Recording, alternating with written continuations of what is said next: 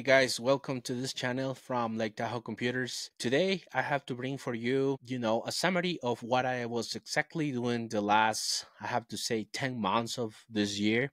I was enrolled in an intensive program from the University of Texas at Austin. This program was 100% online, and I was able to do it almost everything through a platform that I was connecting each week.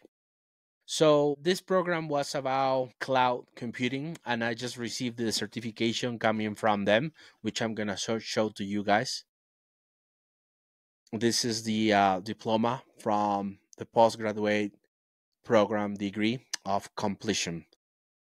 So, yeah, I mean, so far from the certification, I'm excited to say that I have the opportunity to learn about more of what it is exactly the cloud. And for all of us that we are probably starting on technology, for all of us that we're just, trying to go into a tech program, yeah, this is, I have to say, actually a great program, but it is request from you some of the skills that you probably have to bring from what it is the technology field. I'm talking about some programming of language. I'm talking about the understanding of how the computer works. There's a lot of people, trying sometimes to start from scratch on this kind of programs, or they're coming with different backgrounds, which is totally possible. I will not say you cannot do it. But obviously, if you are in the field as a technician, as a network technician, as a system administrator, you will have a totally more comprehension of what it is the cloud computing program. Guys, I was in an intensive training, I have to say, of the three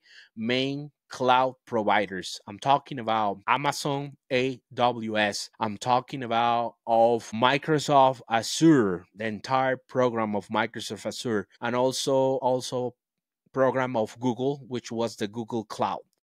The most important part of the cloud to understand, I have to be very straightforward with this, is that what it is the cloud, in summary, the cloud, it is someone else's computer. Easy as and simple as that. Of course, if you want to define the cloud as the easy as possible that you can, because the cloud, it is not only one computer. I have to say it is an entire IT infrastructure. If you see what I have in my behind, that's what it is, the cloud. That's what it is, someone else hardware, guys. I mean, there's no space to think like only one computer can do the entire job of the cloud. These are scalable solutions. It means that you can put one on the top of the other one. All these servers, all this networking, all the switches that you can see are scalable and are capable, of course, of providing more and more space, storage, speed, everything that you need. The main concentration of the cloud computing, it is about, if you come back to your training on IT as a computer tech, you will see like they are resources that are handy, that are close to you in a platform or in a cloud-based website, which you actually can optimize. Cloud computing can be understand as different operational parts that at the end they will integrate with the software that you are trying to deploy. If you are a software engineer as well, you will be able to support all your applications, your software. You will have some Python in the program to learn.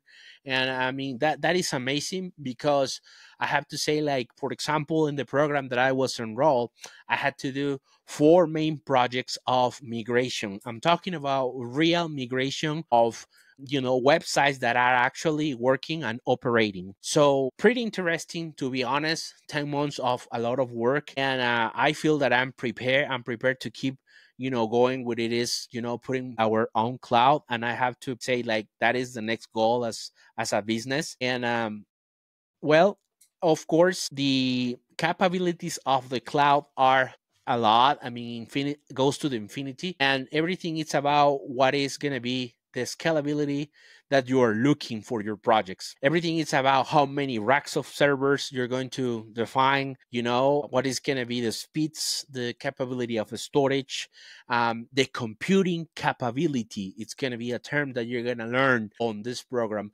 I have to say, once you learn how one cloud works, you're going to be able to work with multiple clouds, not only one. I'm talking about, of course, the three main clouds in the IT system, but there's another clouds already on the market. We're talking about Oracle, for example. We're talking about Linode Cloud, and there's many other clouds, because servers and rack servers, it's something that anybody that has the infrastructure and the capability on the finance to deploy stuff like this, which is behind my back. So now I have some questions regarding how can I start with this in a private mode? Can I do a home lab? Can I do something that can help me out to start with this feeling of doing a cloud?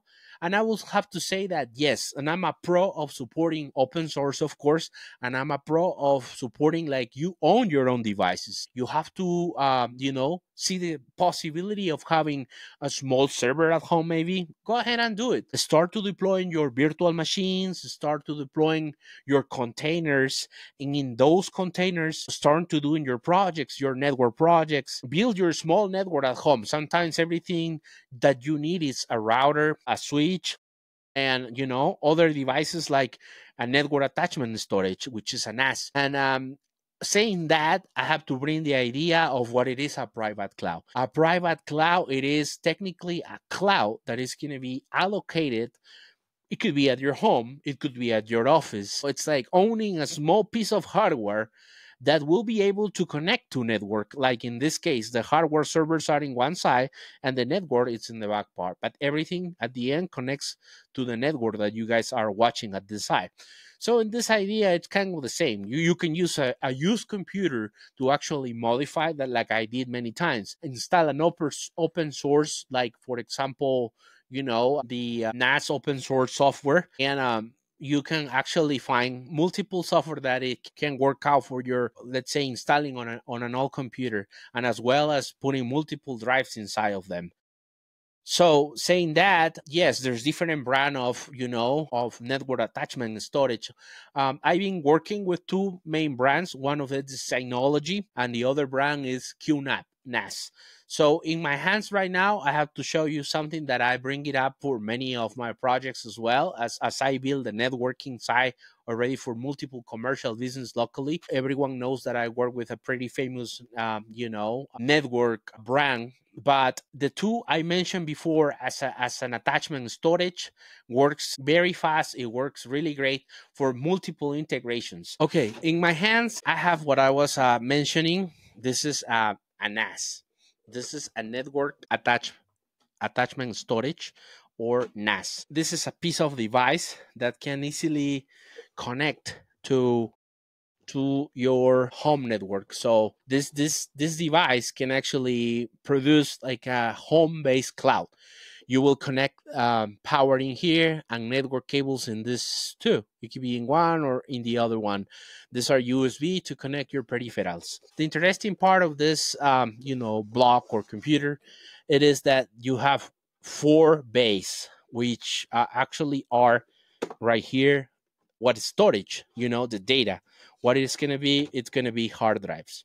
I have a total of 4 terabytes and 4 hard drives, for a total of 16 terabytes on your drive in your cloud. So imagine that, guys, 16 terabytes. I mean, a lot of people can think, wow, that's a lot. But to be honest, it is not, considering there's drives that can actually handle one by itself around 22 terabytes per each one. But well, we have around almost 20 terabytes here total. It's a really fun and small piece of hardware which you can connect and create your private cloud instead of buying a big server. Now, this device, of course, once it's connected to the network, and after it's connected to the network, I'm going to show you that you can actually remote to this network. I already worked with this brand previously. I'm going to show you really quick on my phone that I can even have access to all my files and folders directly from the hand here.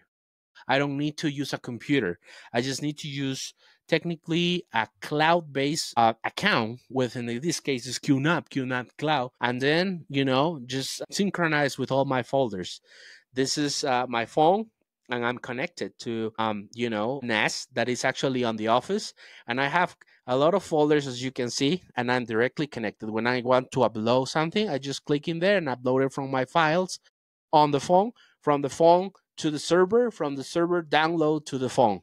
So that is the advantage of having a private cloud, guys. You don't have to share your information to, I have to say, Google. You don't have to share your information with Microsoft or with another, any other brand, because these devices on the back, these devices that you're seeing on the back, those servers, yeah, I mean, they have certain limit of security. They are secure until someone else will actually take a look and open those servers. And of course, there's policies. I will not say like which company is better relating the policies on security for data. All of them has a different level of security for your customers or clients' data security. But well, if you want to upload your personal information to them, that's okay. You should choose which are the files, which are the information that you want to upload. Now, if you have family pictures that you don't want to put up, information that you don't want to put up, hey, NAS or a network attachment storage, it is a great solution to actually bring that up. The same capability as a cloud-based system to the hand, basically on your palm or your hand, on your personal computer at home, or in the you know in your office. It's totally not occupied that much space. The consume it's really low. I have to say probably 10 watts or something, or up to 20 watts, no more. And you can leave this box completely on 24/7, 360 days. They will be always available. Of course, there's some updates. You can do the updates, but if you have a technician, you always can hire somebody to handle your small personal cloud as well. We as Lake Tahoe Computers can also support you with the maintenance as administrators, and we can support you with all the updates and patches in case you need. So in that way, we take you off from your head all that administration that you don't really want to lose time doing that. So yes, you can ask on the store. You can give us a call to technically ask what is going to be capabilities, what is the size of your drives, and also the price or the cost of these devices, plus the cost of maintenance as well.